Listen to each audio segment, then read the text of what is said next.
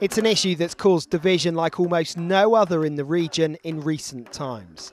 Today, those against the burying of nuclear waste in Cumbria were out in force again.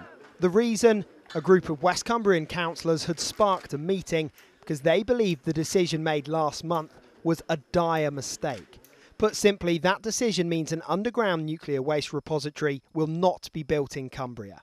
The councillors argue that the reasoning for the decision was flawed. But despite their concerns, the Scrutiny Committee today disagreed with them and stood by the decision made last month.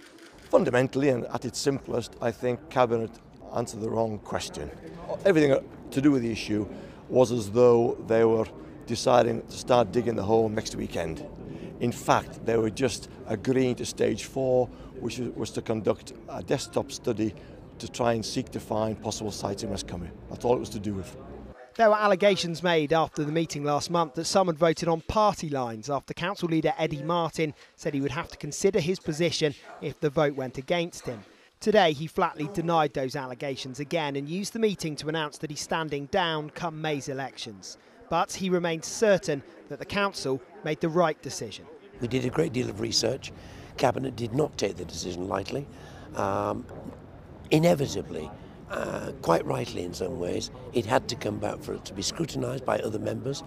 And of course I'm delighted that the unanimous decision of the Scrutiny Committee was that Cabinet's decision would be upheld.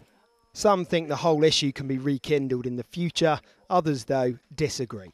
At times today the meeting was fraught, verging on angry. Opinions and feelings about this issue as strong as they've ever been.